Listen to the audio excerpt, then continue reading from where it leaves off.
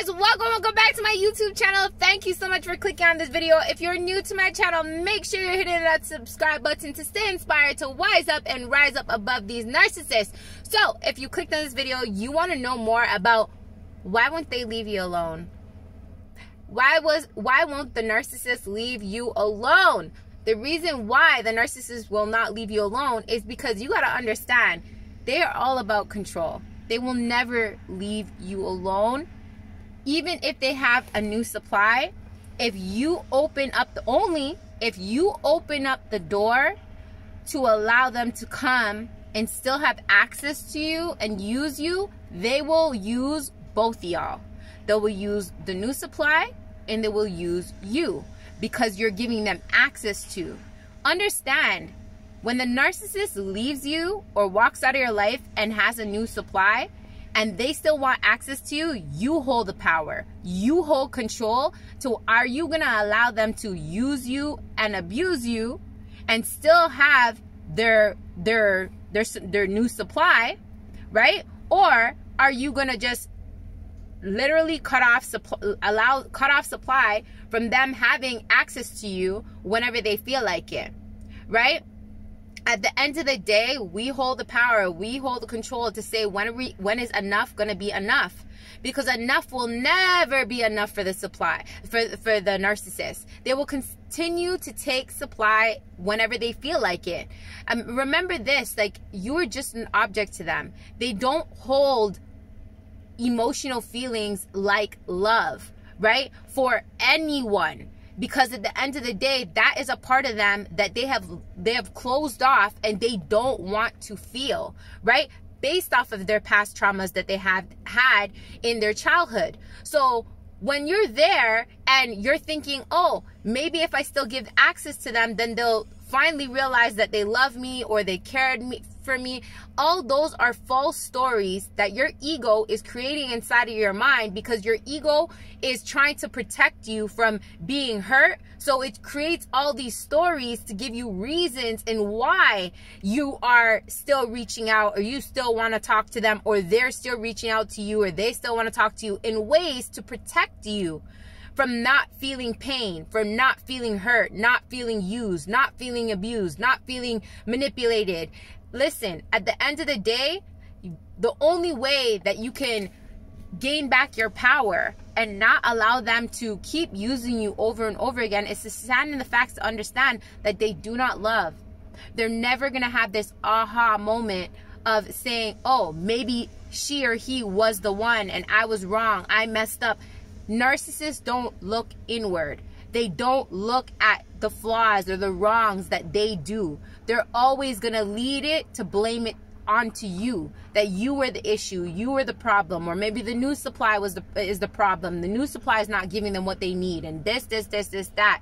They're always going to take everything that's bothering them and look outward, never inward. So if a person is never going to look inward, if a person is never going to look at, you know, their wrongdoings or look into themselves, how can they, you know, how can they show you love?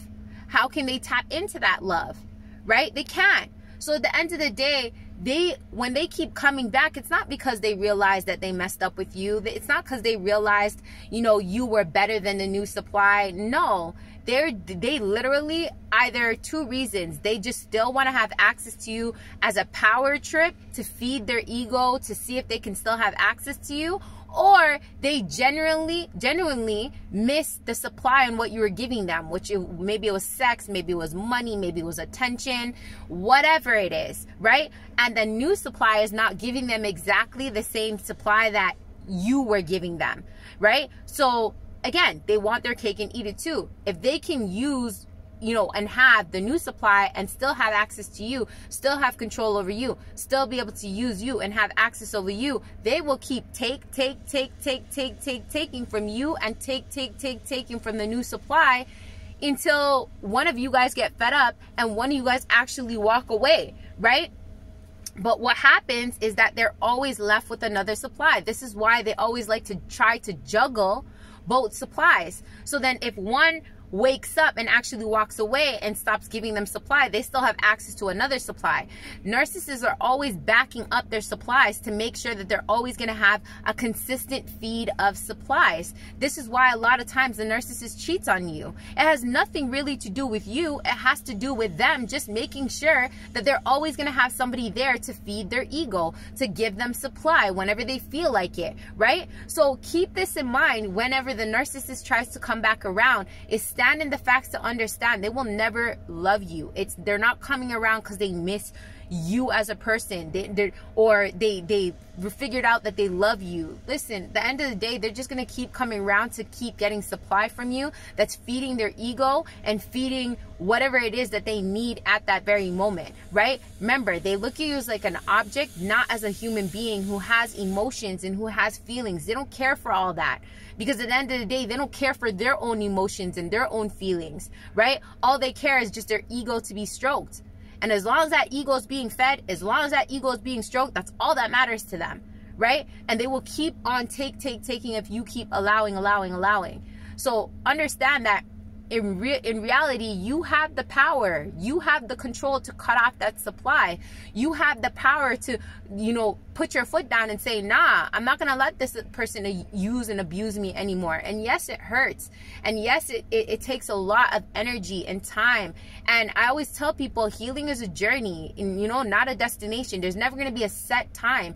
It's been 2 years for me now that I've been working on myself mentally and emotionally to really let my ex go, in understanding that he'll never feel for me the way that I feel for him. And I still battle with those days where I'm thinking, I'm just like, yo, does he miss me? You know, does he care about me? I gave him everything, like, and I still battle with those days. But I realize that that's just my ego clinging on to false stories that are not even real. And then I bring myself back to understanding the facts. The facts and what is real right now is that this person is a narcissist, has a personality disorder, and they don't know how to love. They didn't know how to love with me, and they're not gonna know how to love with the new supply. So that person ain't getting no better than me. They're gonna get exactly what I got, less to nothing. And if somebody else is happy to get less to nothing, living with a person who doesn't know how to love and will never love them, hats off to the new supply. Good for them. But I realized, and you'll realize as well, as you go on your healing journey, that you are worth way more than what the narcissist could ever give you. That you have everything that you want from that narcissist inside of you already. That at the end of the day, you don't need them to feel whole and complete. You don't need them to move on, to be happy and move on to a better life. You don't.